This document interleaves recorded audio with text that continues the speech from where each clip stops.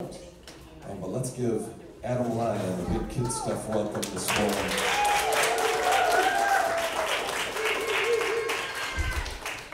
Hi everybody, I am so excited to be here. My name is Adam Lyon, and I'm a percussionist.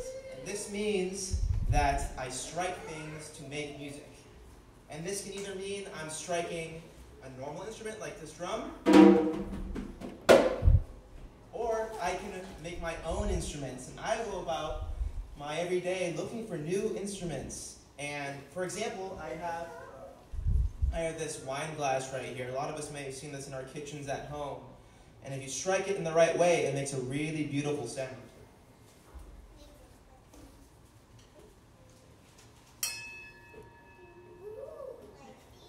Yeah, so you can find your own instruments wherever you want. And the first percussion composers knew this. And the first piece I'm going to play is written by a very special man named John Cage. And he was the first person to ever write a piece for solo percussion. Sort of like Beethoven was one of the first great writers for orchestras, or maybe Elvis Presley was the king of rock and roll. John Cage is the king of percussion, okay? So, John Cage was interested in a lot of different things. As an artist and composer, he had a lot of interests. And today I'm going to talk about his interest in randomizing music. How do we make music random? And this first piece I'm going to play incorporates a lot of random things. And I was at home getting ready for this show, and I was doing a lot of dice throwing, as John Cage asks for, and I still need some help to finish randomizing my piece. And I'm going to need you to help me. So I need everybody in the audience to think of a number between 1 and 10. And think really hard about what number you want to pick. And once you pick that number, raise it on your hands, which number you picked. This is going to help me decide what this piece is going to sound like.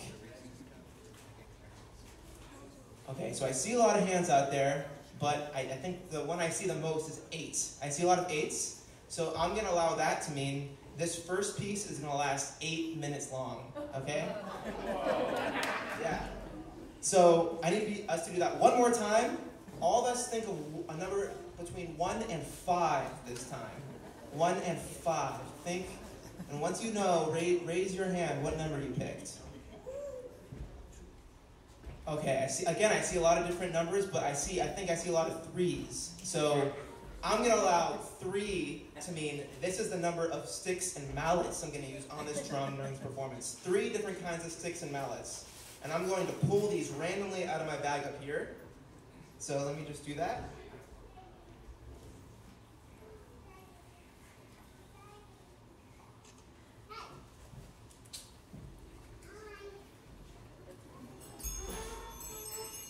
This isn't traditionally a stick or mallet, but I'm going to use it like one today because I like the way it sounds.